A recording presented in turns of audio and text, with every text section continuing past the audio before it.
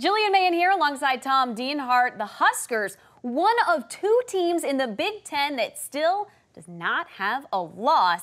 And their schedule for the rest of the season looks pretty tough. They have Wisconsin this week. This is a big test. Then Ohio State, Minnesota, Maryland, and then they end with Iowa. What do you think their chances are of finishing out this season without a loss? Yeah, we're going to find out how good this Nebraska team is. Everybody gets a lot of heat whenever you criticize the Huskers' schedule to this point, but I think it's legit.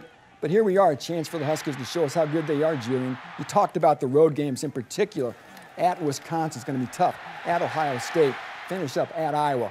Let's see what the Huskers got. Honestly, I don't like their chances to go unbeaten.